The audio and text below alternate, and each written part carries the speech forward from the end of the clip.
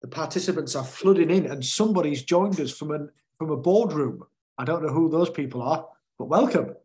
Might be us, yeah. Hey, sorry, we joined as a whole team here.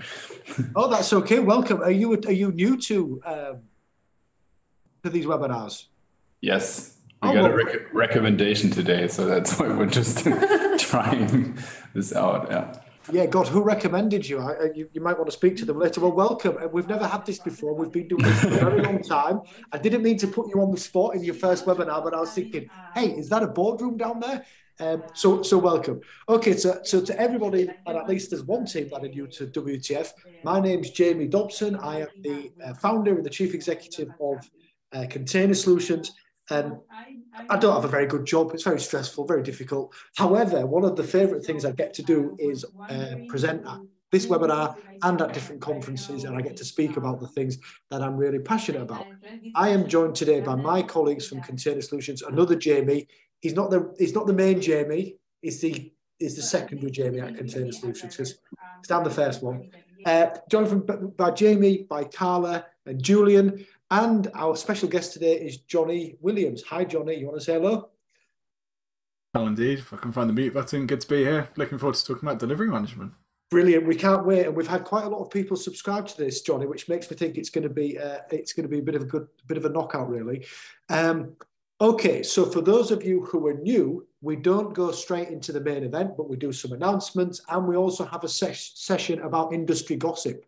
I think we first did this a year ago. It was an experiment because we are quite an experimental company, and it really worked. So people quite liked listening to the gossip and what we think about industry gossip. So Julian's going to be helping with me with that today. Before we get cracking with that, a little bit of housekeeping. We do have a code of conduct which we do strictly enforce. One of my colleagues now is going to drop that into the chat box. You can take it with you if you're running a conference or an online event and you would like to use the code of conduct or tweak it for your own purposes. You know, I will summarize it briefly. Be good to each other. Don't be rotten. But if you want more details, you read the code of conduct itself. We are recording this webinar. If you have real objections to this, let us know and we can pixelate you out. Alternatively, you might want to turn your camera off. If for some reason you really don't want to be present on a video recording, which we will later put onto YouTube, I'm afraid we're going to have to ask you politely to leave, but then you can watch the video at a later date. So we just wanted to make you aware of that. Now, there's always one thing I forget on housekeeping, Carla. What have I forgot? I've also just activated a transcript so people can actually follow the subtitles of the talk. Yes, okay, this is good. So yes, that's right. So where possible, we turn the transcript on, and at our live events, where possible, we bring professionals in to help us make these our conferences and our webinars more accessible. That means I have to speak clearly, because when it's automatic transcription, my Yorkshire accent destroys the software that runs this. So if there are any mistakes in the transcript, it's probably because of the way I speak. So my forgiveness to those people. Okay, fine. Next up is our announcements. So the big announcement is this one. What the F is SRE? So next week, we are running this conference in London. It's the 4th and the 5th of May. I'm doing the keynote. I'm looking forward to that. It's going to be a keynote about artificial intelligence, but it's about the lessons we've learned historically and what they might teach us about the mistakes we're currently making with AI. I've never looked into this topic before, so it's been really, really exciting and a bit stressful process for me, but I've enjoyed creating this talk. I think, Jonny, are you speaking too next week? Unfortunately, I can't make it, but a few of my colleagues from Red Hat will be there talking about some really interesting stuff to do with platform as a product. Very cool. I look forward to that. Actually, I don't know if anybody can share the schedule right now in the chat. I honestly think the agenda is one of the best agendas we've ever put together. So I'm really proud about that. And I think it's testament to the community that we've built around WTF that so many brilliant speakers want to come. Couple of things. If you've been recently made redundant, obviously we're very sorry for that. It is not nice out there right now. All kinds of cutbacks, difficult economic conditions, high cost of living for many people who are worse off than the type of people who work in technology. So we do have free tickets for anybody who has been recently affected by changes in the economy. Let us know in a direct message or send an email to events@containersolutions.com and we will sort you a ticket out if possible, if we've got enough left, but I think we probably will be. We also have a last-minute 2-for-1 offer on tickets for the same reasons, because basically nobody's spending money right now on conferences. So if you work at a place or if you're a freelancer and you want to grab a ticket and bring a friend, then that offer's open as well. Anything else about the conference next week, Carla or Jamie? So it's in London. I don't think we've got any weird mask restrictions or anything like that. We are recommending people to be careful if they are feeling not well, obviously, to either wear a mask or, you know. That's true. Yeah, that's a very polite way of saying do not turn up to that fucking conference if you've got COVID, okay? Right, yes. Give your money back. Don't turn up and give me it. Okay, fine. So please be sensible, travel safely and keep safe. Right now, I wrote a book. So that was good. It's not as good as Jonny's book, although it is far superior as a book at sending people to sleep. So if you're struggling from insomnia, what you've got to do is open up the Cloud Native Transformations book and read a few of the patterns. Oof, you'll be gone like that. However, that being said, it is very popular with people who move into the cloud because it's very practical. It's not a book you read cover to cover. It's a reference book full of patterns. Last week at KubeCon, and I was very grateful for this, a team from ING Bank in the Netherlands gave a great talk about how they moved to the cloud, how they took care of security, etc., etc. And they said something along the lines of, we use lots of patterns from this book, but they wish they'd have had the book when they started the process a few years ago. So it really does get used heavily in industry. I'm very proud of that. If you want to grab a free copy, because we can't sell it anymore, basically. No, seriously, if you want to get a free copy, go to the website right now and you can download a copy. Alternatively, you can buy a copy from Amazon. I think it's about 30 or 40 quid. Of course, you can sign up to our newsletter by scanning the QR code or clicking on this link later when you get the deck. The newsletter has always been quite regular. We're actually taking a small pause in the next month or two as we figure out what to do with the newsletter. It's not about container solutions, it's pure content. We're wondering, should it be more about us? What direction should it take? And as a newsletter, it's very labor intensive, as are all the events that we do. So we just want to take stock of where we are, what people like, what people want from us moving forward. And then as we get closer to the summer, fingers crossed, we pull the trigger and WTF starts to go back into print again. Anything else on the newsletter, Carla? And we know it's popular, we know people love it, so it's not going away, but we as a company just need to figure out what we're doing next with it.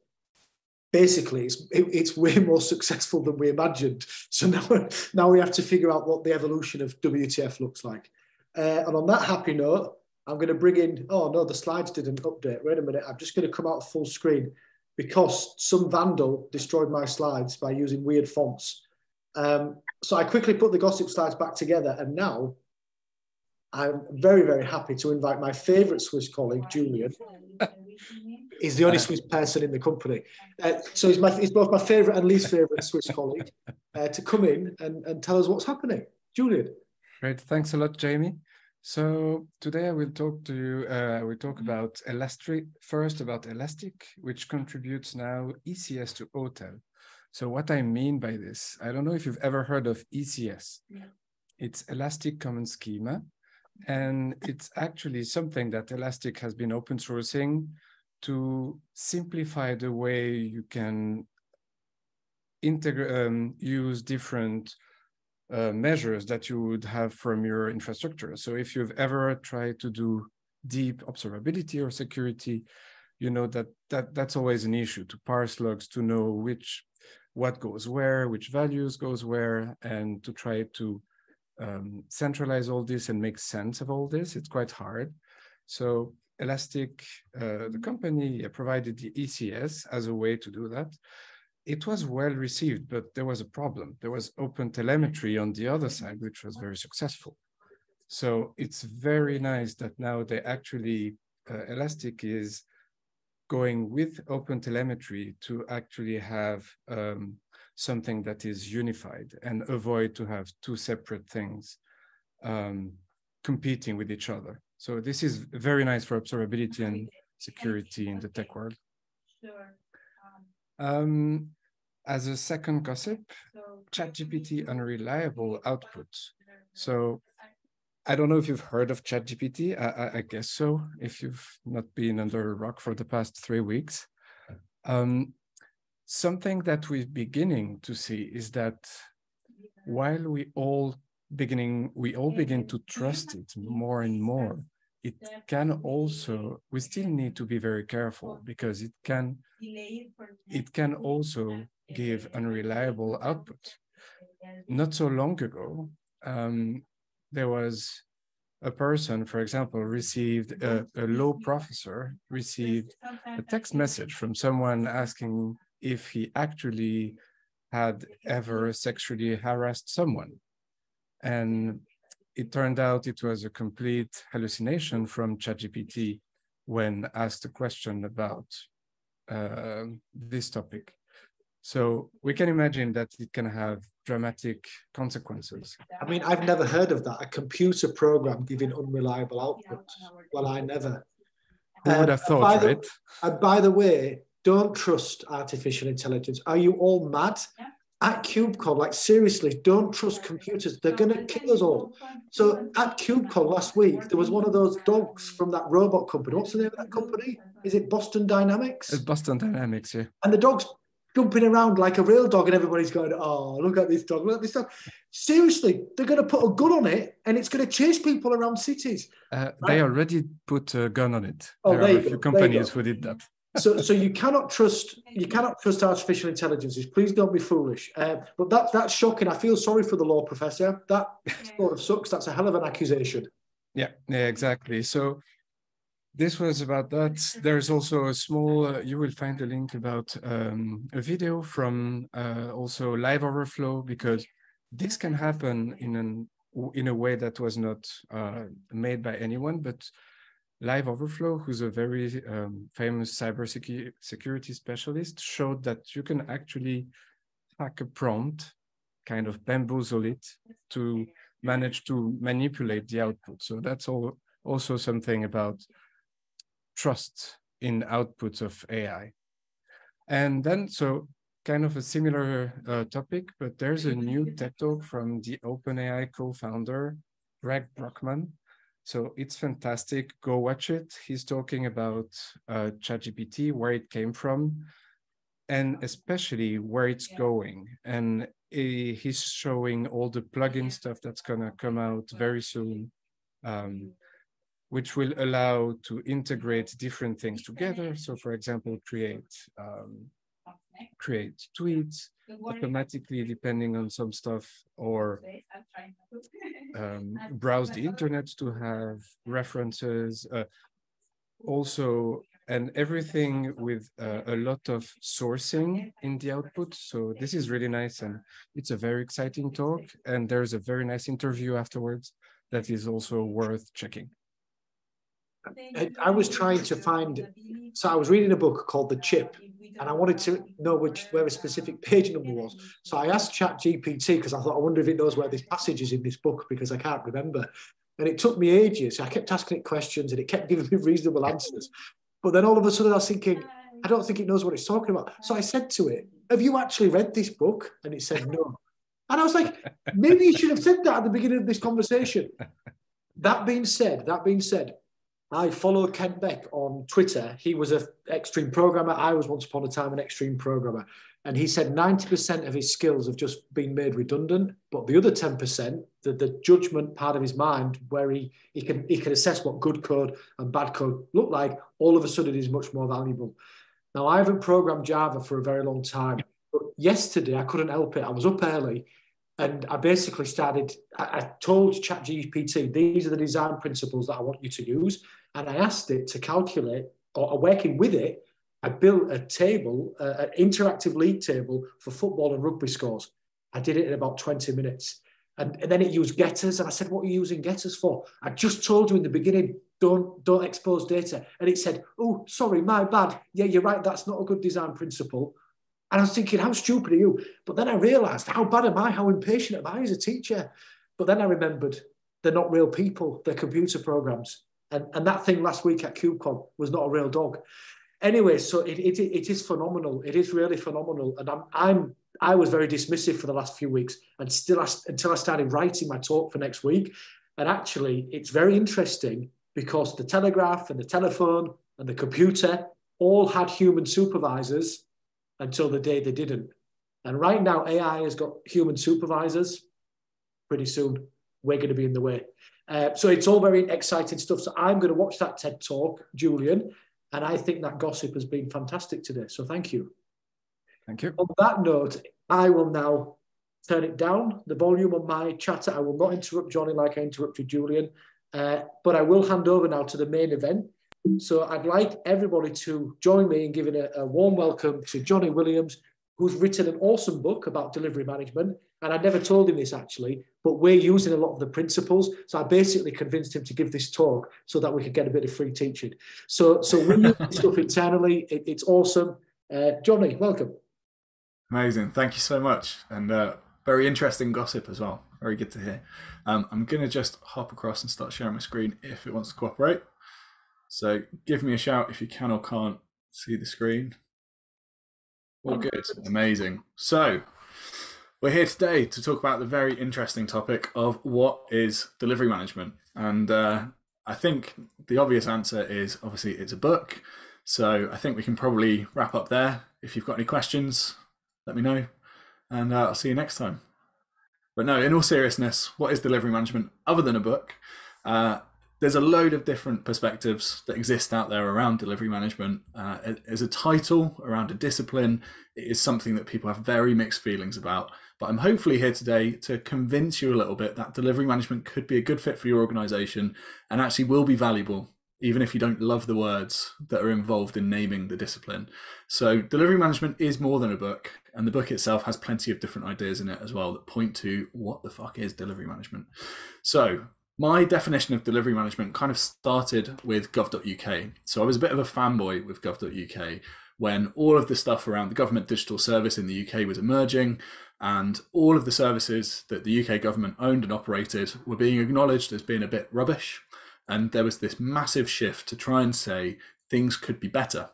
And part of this shift involved looking at the disciplines and the different responsibilities that lived within teams. And one of those things was the role of a delivery manager. Now, when I talk about delivery management, it's much more aligned with the idea of a set of responsibilities or accountabilities within a discipline. It isn't purely a role, but I think this idea of what is a delivery manager really started with gov.uk, for me personally at least. It's something that had existed out in the wild, but it was where I first learned about it. And so gov.uk talks about a number of different facets when it comes to delivery management and the disciplines and factors that are involved.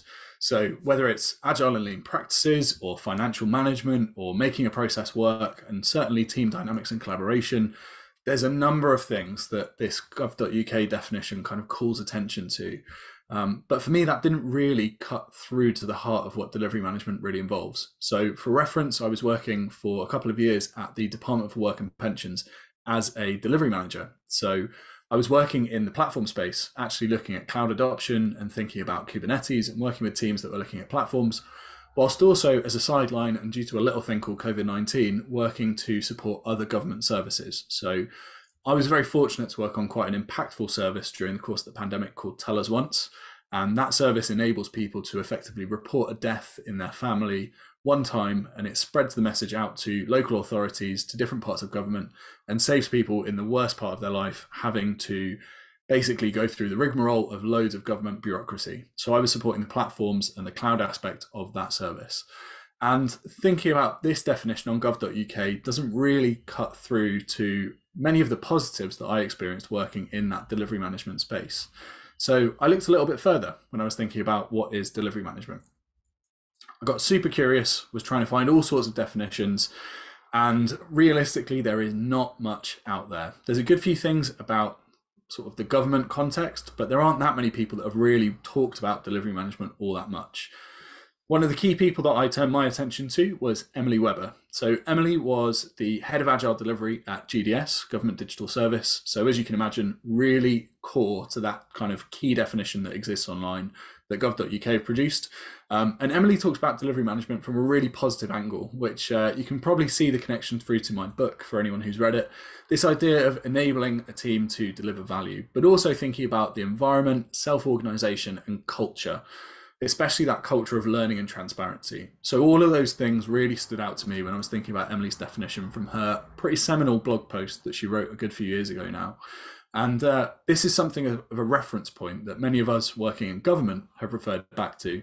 But you might also know that I currently work for a company called Red Hat. So at Red Hat, I work with customers to help them adopt technology, change their ways of working, and think about the approach they're using to actually use this really awesome tech. But I'm very much minded towards the idea that we think about people, process, and then technology, doing things in that order for a key reason. So there's some really good stuff that Emily's highlighted in her blog post here. But I was thinking, well, there's a little bit more to this as well. There's something that must relate as well to what that value looks like, or thinking about actually how this relates to product teams.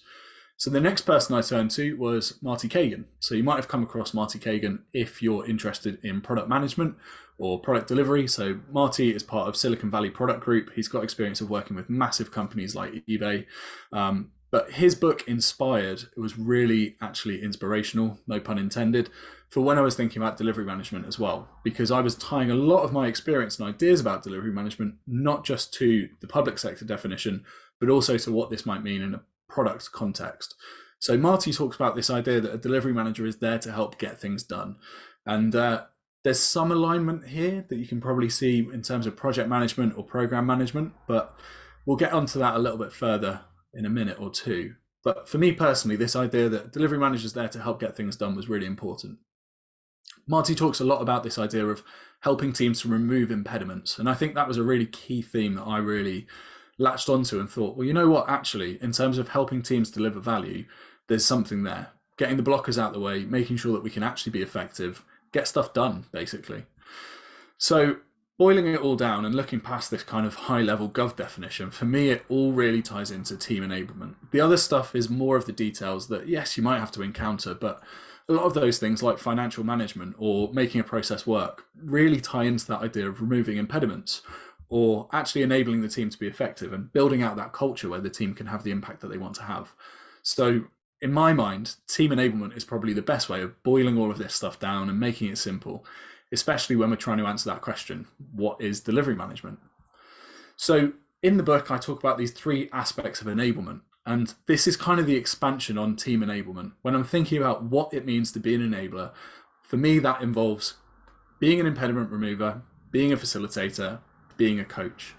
Now, this can take different forms. There is no singular definition of what it means to be that impediment remover, be that facilitator, be that coach. But these three aspects of enablement, I think, are the core of delivery management. So you can really think about delivery management through these three different lenses, all focused in by being an enabler. Now, what do we mean when we talk about these three different aspects of enablement? Well, removing impediments for me is just making sure that teams can actually crack on, much like what Marty talks about in his book. It's ensuring that actually they're not going to be blocked, they can focus on delivering value, they can be effective, most importantly. And effectiveness is a really key word in terms of the approach that we're looking at here. We're not thinking about efficiency, we're thinking about effectiveness. And those impediments can limit effectiveness and limit value delivery. In terms of facilitation, when I think about facilitation, it isn't just about post-it notes and putting stuff up on whiteboards, which I love doing, but it is more about making decisions and defining a course of action where people can actually align around the steps they want to take and agree on what they're going to do to make value a reality. So spending time with groups of people, getting people to the point where they actually know what they're going to do next and ensuring that they can really focus on what's going to be valuable. And then the final ingredient, coaching. So for me, this is all about supporting other people to maximize their potential. And that definition aligns a little bit with the idea of life coaching or professional coaching. But when we think about coaching in the delivery management context, we're not really trying to do that. We're not trying to help people with their personal life problems. It's all about that context of the team and thinking about how to help them be more effective from that enablement standpoint. But we still want to help them maximize their potential, and we still want to help them find ways to basically fulfill that potential by self-organizing. So if everyone is being fully directed or being told exactly what to do, they're probably not going to fulfill the potential that they have. Of course, there's significant overlap between all of these different ideas as well. So you might remove impediments by coaching people, or you might coach people in the context of facilitation, that when you're running a workshop, you help to expose new ideas that they might want to learn more about, or help them to uncover their own potential of how they can solve a problem without your intervention effectively. So for me, there is definite overlap, which is why that diagram of the 3 different aspects does cut across. It isn't something where they're completely siloed disciplines, a bit more like this visual here. So I think equally it's worth acknowledging that when it comes to removing impediments, facilitation and coaching, all of them can help build each other in the right direction as well. So when we talk about removing impediments, if you're always the person in a team that is removing impediments for others, you're probably not being very effective as a coach. Arguably, the main impediment to remove in a team is a team's lack of ability to remove impediments. And once you get them over that hurdle, you can probably zone in a little bit more on helping them to maximize their potential in other areas. So that for me is what delivery management looks like at a high level, but it goes a little bit further. And this is one of the reasons I want to tap into this idea of delivery management being essentially project management. I personally think there's a fair bit of difference, and I think it would be very simple to say we take the 3 aspects of enablement and bolt it onto project management. But in my experience, it does not look like that. There is significant difference in my experience between project management and delivery management. And although there's going to be some overlap in terms of the tools or maybe aspects of the things that they do day to day, I think there is significant enough difference that we should call attention to it. And arguably, bit of a tip, if you are looking to talk to someone who's working that delivery management space, you probably don't want to just call them a project manager, because sometimes it doesn't land all that well. In all seriousness though, it's not something which should be a real issue, because the real thing is about the discipline as opposed to the job title. So project management as a discipline still has value. It's just that it might not be the predominant approach that we take if we also want to apply delivery management.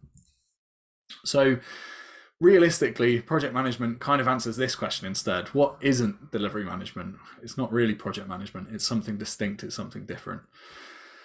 I refer back quite frequently to Alan Kelly. I actually had a brief chat with Alan Kelly on LinkedIn where he said thank you for boosting sales of his book, because he'd seen Project Myopia get a bit of a boost recently. And that's partly, I hope, because I keep talking about it. So if I have helped out Alan Kelly's book sales, then I'll be very happy. It's a book I refer to frequently, where Alan talks about why agile models and project models don't sit together all that well. Now, delivery management isn't explicitly an agile discipline, although it does focus in on those ideas around incremental and iterative work. And we're thinking about self-organizing teams. So there's going to be something in there that aligns very closely with agile and lean approaches. However, Alan Kelly is talking about projects and thinking about why projects don't quite fit with these ways of working is really important to help understand where these distinctions live. So thinking about that question, what isn't delivery management? Well, projects kind of constrain the work in order to control it. And I think that is something that delivery management does not do. We're not looking to constrain people. We're not looking to control people. And the reason for this is because of the fact that work and people are complex. So if we're working in this emergent fashion where we're trying to uncover new ideas and drive innovation, we don't want to constrain the ideas that people might have. We don't want to limit them. And that's one of the key reasons why we try and work in a way which is open to flexible and adaptable approaches, as opposed to creating that big Gantt chart or roadmap of doom with fixed milestones that actually mean we have to deliver something, even if it's not going to end up being valuable. Value is the key focus, and that's one of the most important reasons why we're not going to try and constrain and control the work. Really, when we think about the toolbox that we might use within the delivery management space, we're thinking about aspects of project management that could be valuable, but we're not trying to be project managers. So we might think about risk and create something like a RAID log, but we're not going to tell the team how to work. We're not going to give them deadlines that they have to operate to. And we're not going to limit something or disguise a blocker or a problem just because it doesn't fit within the paradigm of project management that people might think about. Instead, we're going to work in an open way that is going to be better aligned with those 3 aspects of enablement: facilitation, coaching, and removing impediments. So for me personally, command and control delivery management is worthless. It does not fit the intent behind delivery management. If we're working in this command and control way where we're being dictatorial or we're trying to define timelines for people, it just doesn't make sense. How can we facilitate? How can we coach? How can we truly remove impediments if we're controlling and constraining the work? If anything as well, it's worth considering the fact that actually this kind of command and control delivery management is worth less as well. If we've hired people to be enablers, then why would we try and push them to deliver in a way that's aligned with command and control? You're not getting value for money if you're using people in this way. You're also not going to get value for money out of teams. If you're trying to constrain ideas, if you're trying to limit innovation, then what's the point in having a really smart bunch of people in the room? So delivery management should actually open up the conversation, enable experimentation, and support that self-organization that really helps value to emerge. For me, this all filters into the idea of enabling teams rather than controlling teams. It's a very simple principle. And when we think about delivery management, it's all about enablement. It's not about management in that traditional sense. When we talk about delivery management, the managing part is more about the context that we manage, or the circumstances that we manage, or the impediments that we try and manage. It isn't about being a traditional manager. It's not about being that people manager, let's say. A similar discipline might be product management. And when we talk about product management, it's relating to the product. We're not thinking about managing the people. So when we're talking about teams, this is a really key question that I get asked quite frequently. So what types of teams are we really thinking about here? Because there's plenty of different teams out there. Are we talking about a finance team, HR team, football team, rugby team, a team that might be on Jamie's chart that he's designed with ChatGPT? Who knows? Well, for me, I like to come back to the Werner Vogel's thinking about build it, run it teams. And this is something that really feeds into this idea of cloud native development, or thinking about DevOps, and really these effective teams that own what they're working on. And I like this idea because Werner actually calls out the fact that the teams became more effective and the quality of the products improved. As soon as they were responsible for running what they built, they actually increased the effectiveness of what they were doing. And this is something that I call out because I think realistically, when we're talking about teams, we want them to be building and running and solving their own problems, being these long-lived, cross-functional, properly sized, highly aligned, empowered teams. When I say enabling teams, all that stuff in the middle, the filling of the sandwich, it kind of goes without saying. But a lot of the time in organizations, we have to make this explicit. We want long-lived teams so that they can own the things that they build, so that they can fix the problems when something arises, rather than trying to chuck it over the wall to someone else. We want them to be cross-functional. So you've not got these functional silos of a dev team working on something, handing it off to a build team, handing it off to someone who's deploying it, and then handing over to a test functional, however the organization's working. We want all of that good stuff in one team so they can collaborate and actually ensure the solution is going to be valuable. Properly sized, because if anyone has ever worked in a team of 50 people, you realize it's very hard to get stuff done effectively because you're reliant on other people, dependencies are higher, you can't communicate effectively. So sizing a team properly, and then alignment and empowerment are really key things. I'm a firm believer that you can't empower others, but you can make them feel empowered. And I think that alignment is really key as well. So they've got a vision they can work towards. And I think this is the kind of team that we're talking about, where they've got ownership around a vision, where they've got direction that they're working towards, where they know what they're aiming to do and the outcomes they're trying to achieve. And all of this aligns around value. And that's the key thing. What's the point in having a team if they're not doing something valuable?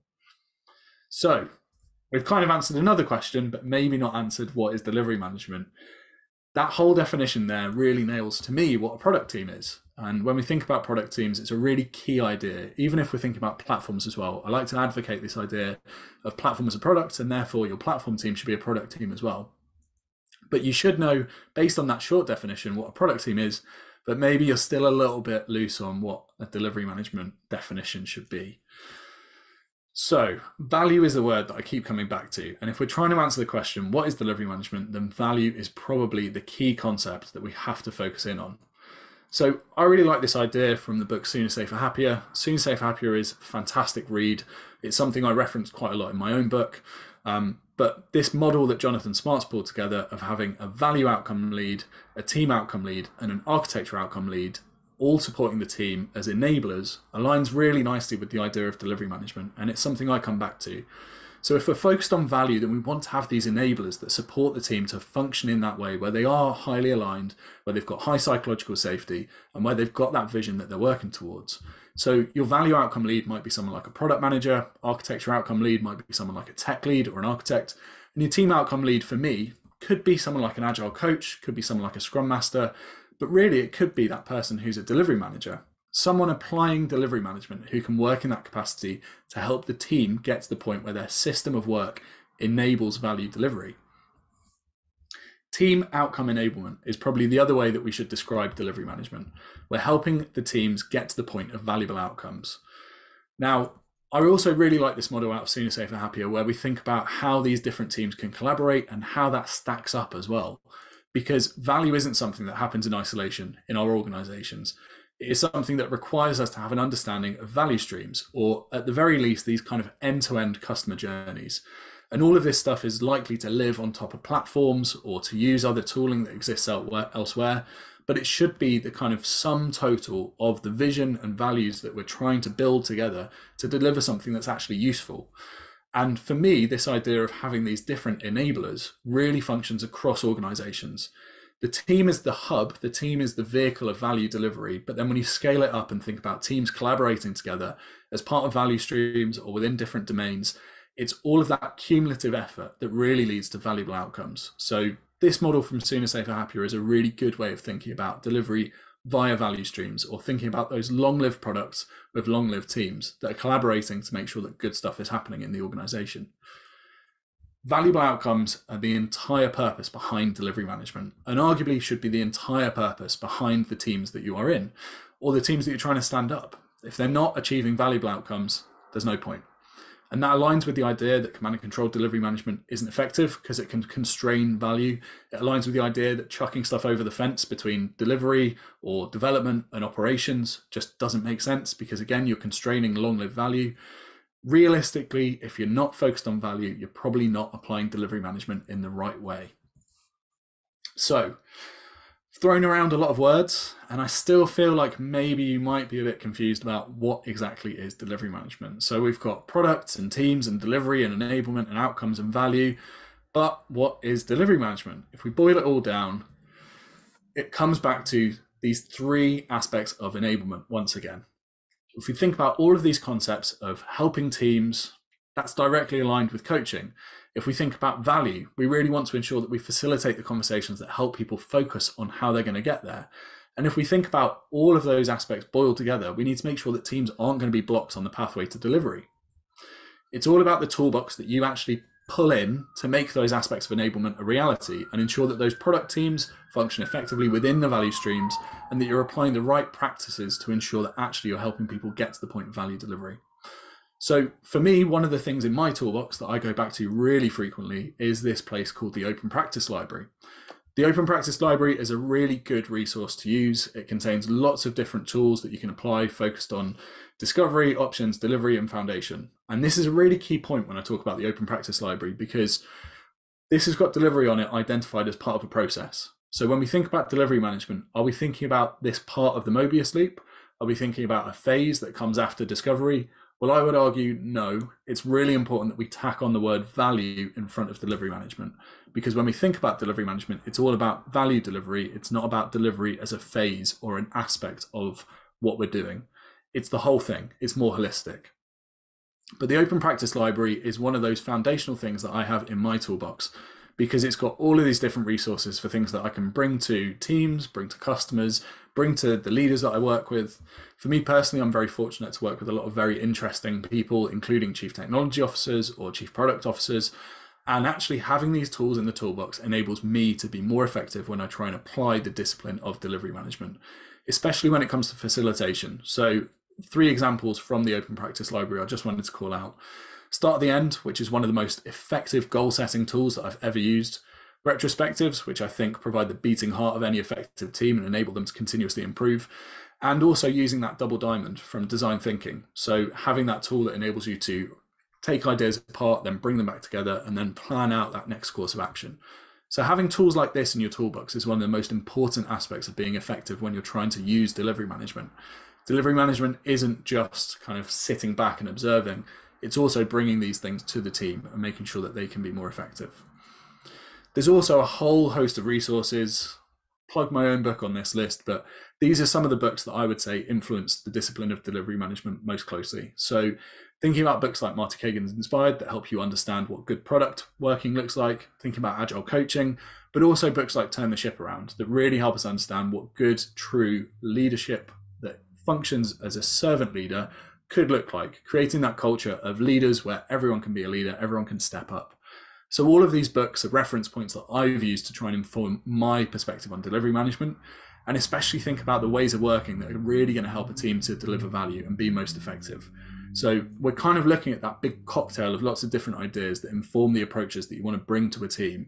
Not only that toolbox of different practices, but also the concepts and ideas that could help a team to ensure they're being effective and staying focused on value delivery. And I was very fortunate in the process of writing and publishing my book to get a quote from Jim Whitehurst, who was the former CEO of Red Hat and also former president of IBM. And Jim kind of summarized what I was trying to talk about in my book better than I had done throughout the entire process of writing. So he really focused in on the fact that great leadership isn't about command and control. It's about creating the context for people to do their best work. And for me, this is what delivery management is all about. So although I covered this topic a bit in my book, I say a bit, it was kind of the core focus of the entire book. Realistically, this is what delivery management as a discipline is focused in on. It's about creating a context for people to do their best work.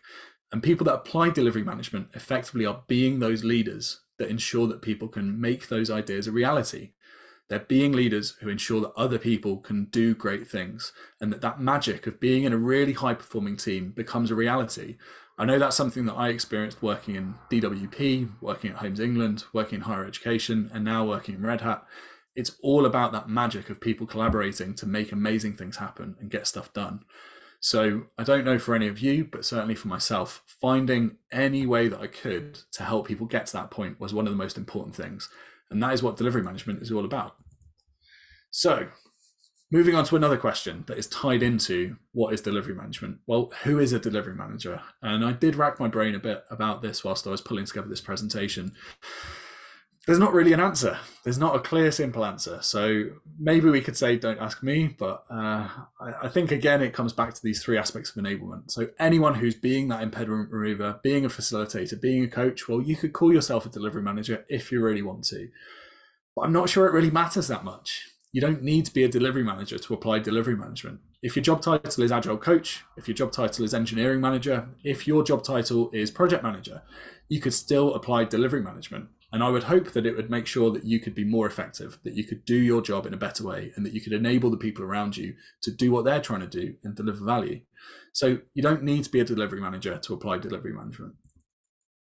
For me personally, disciplines are 10 times more important than roles. Roles that we carry around are just those name badges or the things that we whack up on LinkedIn.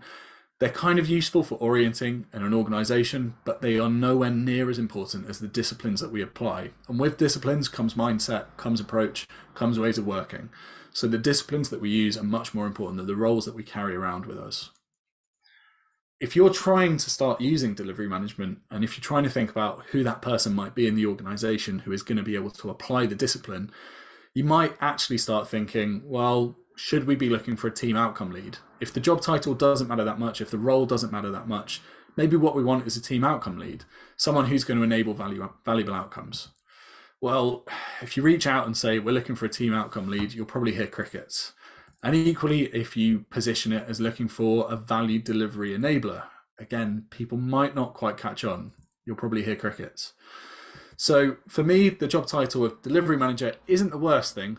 It's not perfect, doesn't always do the job, and people don't always love it. But if you are trying to start applying this discipline, then it might not be the worst thing to seek a delivery manager, so long as you're explicit about that person being there to enable valuable outcomes and really following along with this idea of the three aspects of enablement.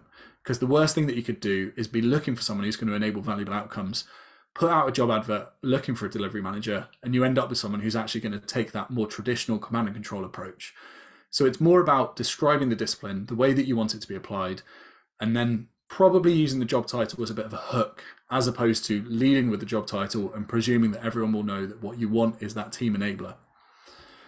For me, if you describe it in the right way, if you're looking at the focus on the disciplines, and if you're talking about valuable outcome enablement, as opposed to being purely focused on delivery, especially around timelines or efficiency, or anything that's going to block potentially the focus on value delivery, you're going to be successful.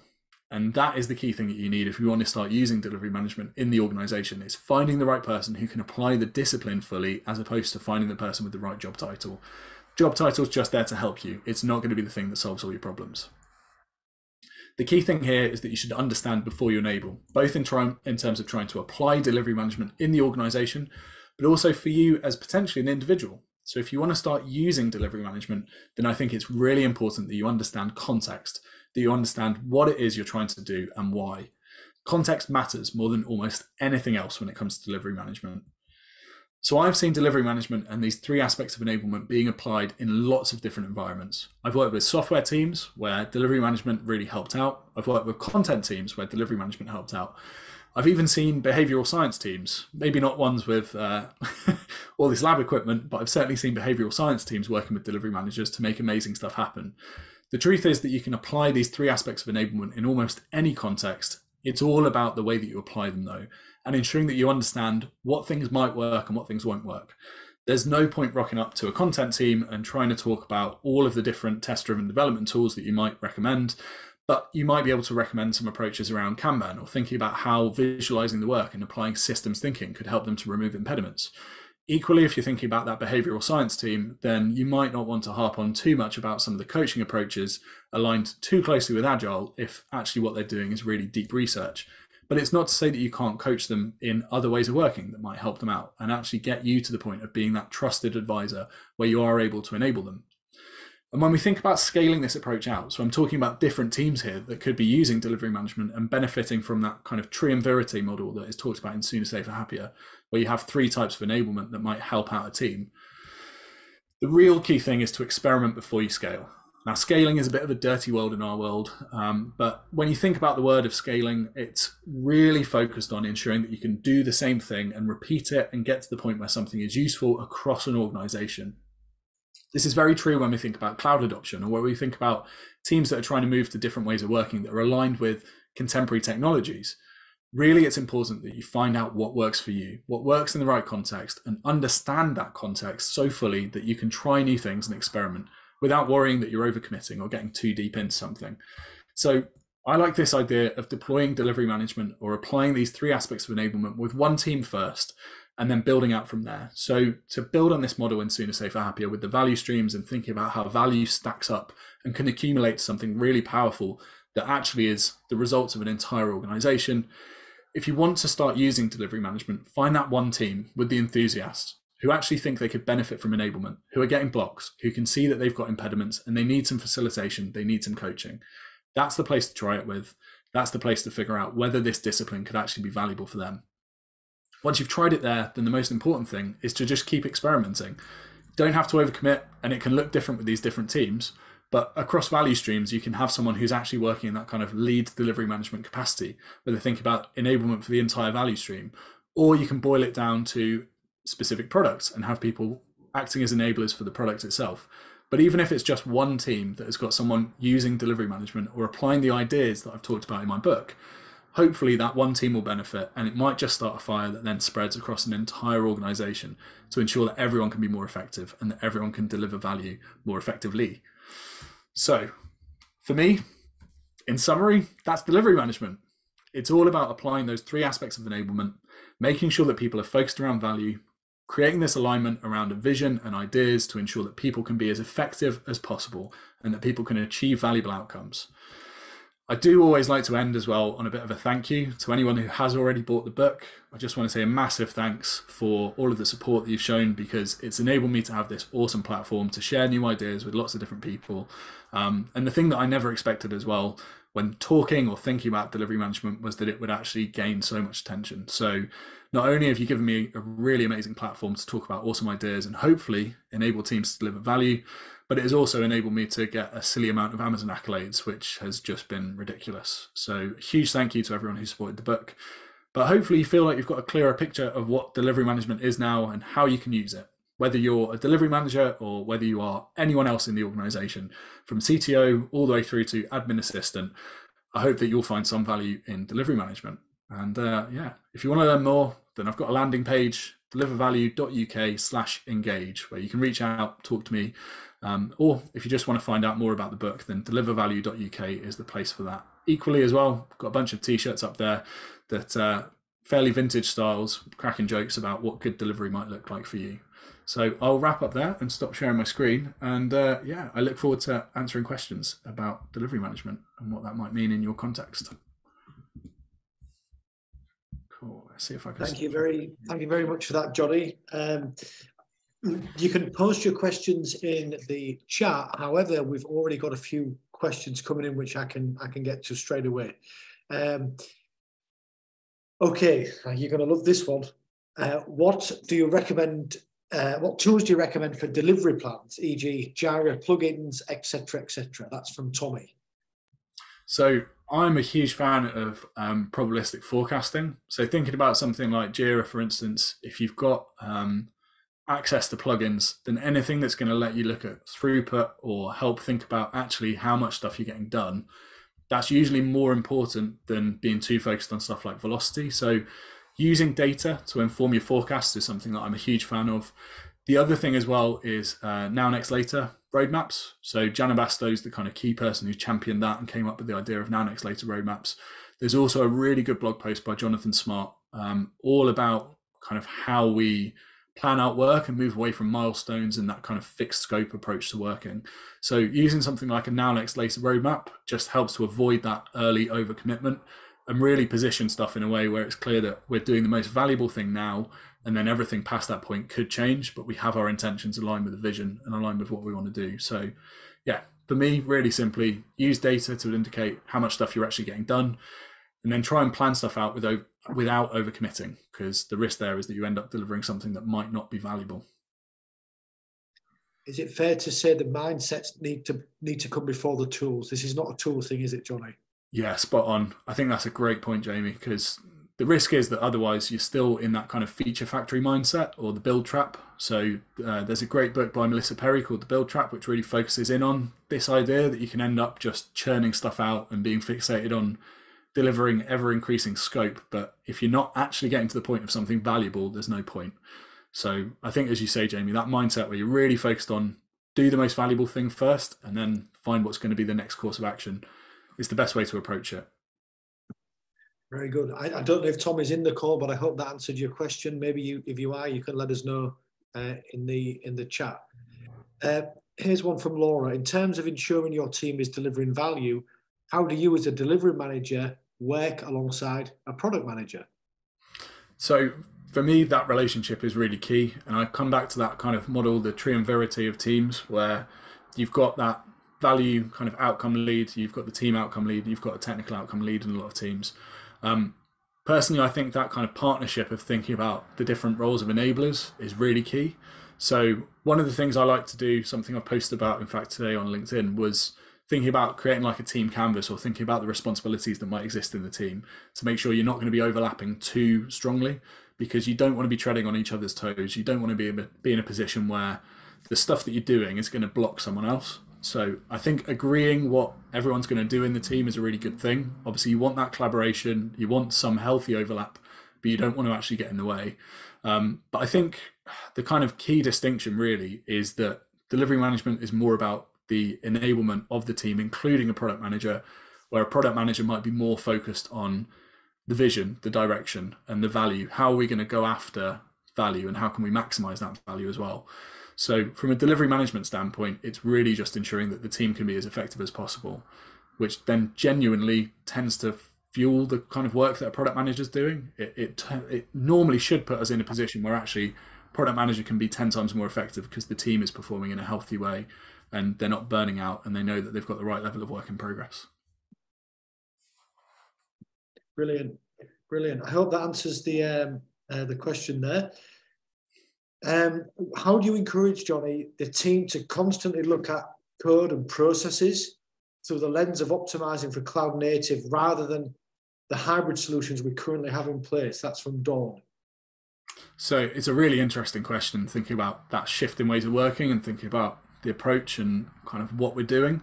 For me, stuff like retrospectives is really key. And I think there's a danger with retrospectives that they become too focused on a template that you're using and having funny illustrations, all that kind of stuff. But really, that is the domain of continuous improvement more than anything else, is be brutally honest, be completely open, and just really zone in on the idea that we should be looking at what we're doing in the most sort of ruthless way in a lot of contexts. So I think posing those questions and using powerful questions is one of the most effective things you can do to ensure that a team is adopting these new approaches and actually reflecting on what their goals are. Because there's a risk, especially when you're trying to go cloud native, that you don't actually implement the changes.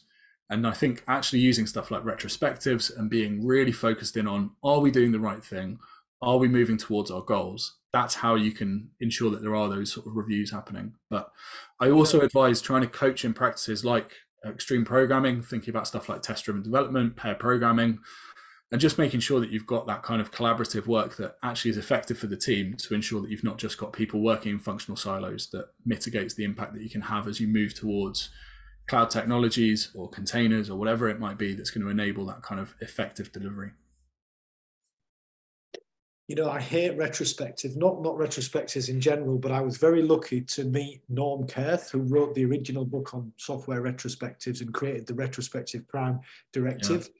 So many of us, it's just a habit, chuck in a retro, let's do a debrief, but it's not real failure analysis. You're not really, and the thing is, if you look at a team, simply ask, has this team changed direction in the last 12 months? So for all the retrospectives they've done, have we changed? If you haven't changed direction, it's probably because you haven't learned. I would say it's better to just not do the retro, get an hour back, or just go to the pub, because you'll accidentally spit something out that you'll learn from. And it's really interesting because there's all these best practices, but as soon as they become best practices, they go from being something useful to something ceremonial. And even the best of us can't avoid that. Sorry, I'm just chucking in It's a really good point about, because I think that idea that our work is inherently complex. So as soon as we've moved towards the idea that we can apply best practices, we're ignoring that complexity. We have to do what works for us. And I think there's nothing wrong with a good pub retro. And I think that's part of the thing, is if you're doing a retro and not changing something, you're probably not actually doing a retro. You're just, I don't know, I'm not sure it's got any point really.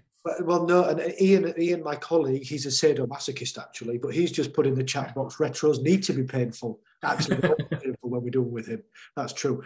And there's probably an element of truth in that. And I think the other thing is, in tech, we're all quite nice, and we're all very much into creating inclusive spaces and psychological safe spaces.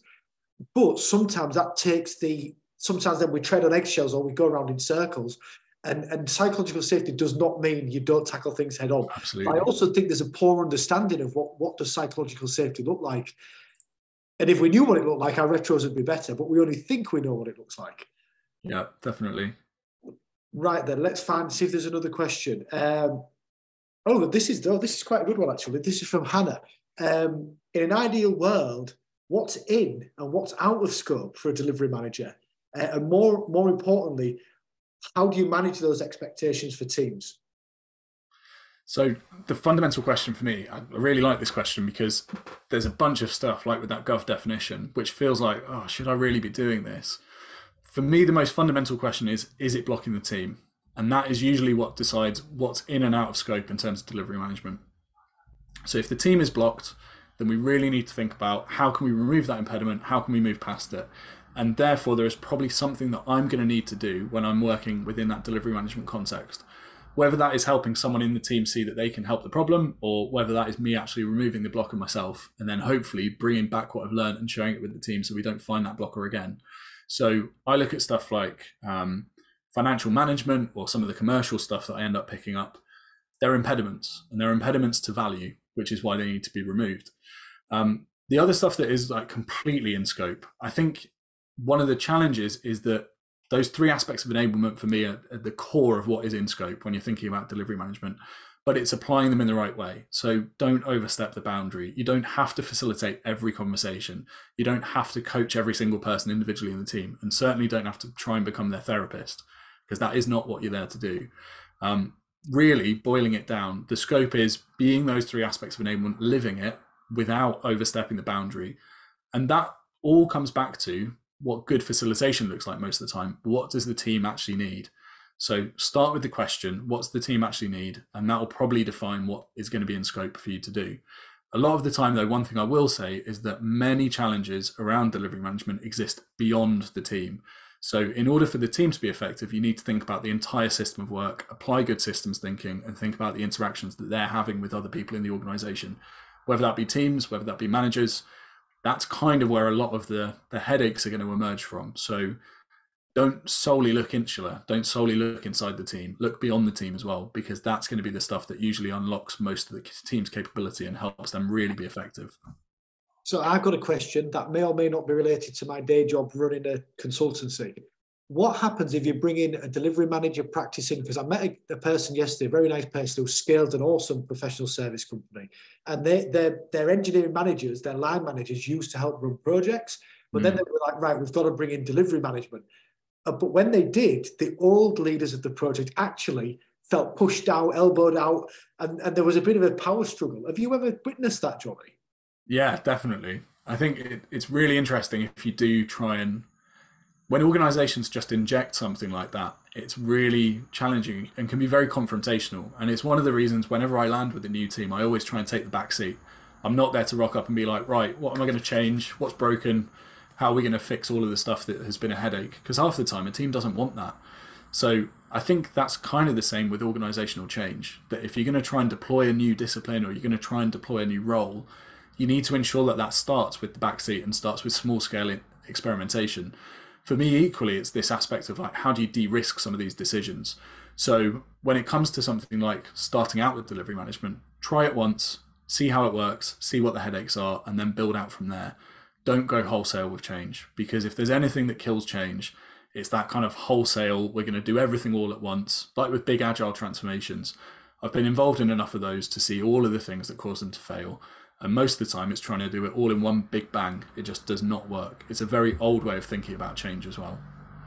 So we are bringing in a delivery management practice now. We're all super excited because we're just full transparency now. I mean, we're not recording this, right? So full transparency. So we're scaling, Jonny. So we're now 110 people and we're hitting all those traditional sort of bumps. And recently, John joined as our VP of Engineering and Kate joined as our COO. And as soon as they arrived, they both said straight away, we need delivery managers. So we're now building that capability up. And I actually just went onto the job site so I could share the link, but the job's been closed, which makes me think we've probably got enough candidates. So fingers crossed we're going to have a delivery.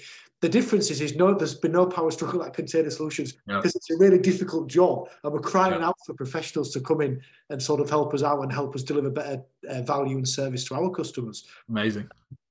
We already deliver very, very good service. Of course. It's just an accelerator. It's a multiplier. This is next level stuff. Right. We've got a question. I think this is from our VP of Engineering, John. With Git analysis tools like Pluralsight Flow and Haystack becoming more popular, is delivery management becoming more technical as a discipline? That is a really fascinating question. I think, so I often like to lean into this idea that delivery management by default is technical anyway, but might not always be technological. So that distinction between technical and technological is quite an important one, because some of the technical stuff that I do, for instance, like Monte Carlo simulations or some of the things that I've done around even formulating a workshop, you have to understand the dynamics between people and you have to understand how certain tools and techniques that you might bring to the table are going to impact others. And equally, a lot of the reading that we do is related to behavioral psychology or understanding stuff like Conway's Law and having that concept around socio-technical architecture or socio-technical practices. So there's a high degree of, I think, technical awareness that has to exist. Like if you're applying systems thinking, even something like team topologies, for instance, means you need to know enough about technical stuff that you can apply these ideas effectively. Where it starts leaning more into a technological discipline and expands upon those technical ideas, I think there is an exposure to this stuff, which in some ways, harking back to the gossip around ChatGPT, it's almost like there's an abstraction of some of these things, which makes the technical side of the work easier to consume, but therefore the theoretical understanding that you need to have has to be richer and deeper so you can really make the most of it. So when you're looking at these like analysis tools, for instance, when you're getting an awareness of what's actually happening in the code, what the tools are doing, I think this aligns with the movement towards socio-technical roles and socio-technical knowledge, where the two are intrinsically linked. And we can't simply look at the tech and think it won't work without the people, but you can't look at the people and think they can deliver value without having a good understanding of the tech. So in terms of is delivery management becoming a more technical discipline, I think that any effective person who's trying to apply delivery management should really be embracing the kind of technological awareness that they need. It's a really valuable thing to deepen that knowledge, even from a theoretical standpoint. You don't have to be hands-on keyboard, but get a sense. I know recently, so I've been reading Clean Agile and Clean Architecture, because for me personally, the more that I understand architecture, the more effective I can be at calling out stuff like Conway's Law, where the way that the teams are structured has an impact on the system that we build. So personally, I would always advocate, even at a really theoretical level, have a deeper understanding of the tech. And when you're thinking about code analysis tools, or you're thinking about stuff like Git analysis, which is a great example, it all comes back to interaction patterns. It all comes back to how people work, because the code really mirrors the people, and the people end up mirroring the code. So hopefully that answers that, John, but it's a really interesting question. And I think it's kind of, more of this stuff will become abstracted, but it means the bit that isn't abstracted, you need to understand in even greater depth so you can make the best of the stuff that is abstracted. I hate it when people somehow think management is not a technical discipline. Like it's like being a dentist or an accountant. There are things you can learn and you can apply and you can improve. There's nothing magical. Now, I think we're coming close to the end of time. So I think we've got time for one more question. Does that work for you? I'll just check with Carla and Jamie. Thumbs up on one more question. Yes. Okay, Johnny, okay to go for one more question? Yeah, absolutely. Right, let me, oh, here we go. Is PMO dead? And if it's not dead, where do they sit in the value tech team triumvirate, if I've said that word right? Yeah, nailed it. So there is a really good video titled "The PMO is Dead, Long Live the PMO." And that, once again, he's got a good few call outs. I hope I get some sort of commission off John Smart at some point, but Jonathan Smart has recorded that video. And the idea in that I really relate to is this idea of having value enablement teams instead. So pivoting that kind of idea of a PMO, which traditionally has been very oriented around more command and control kind of capability, being around that kind of discipline of, we're going to be the people who set standards, tell you what you're doing, and position you in the places so that you can actually operate.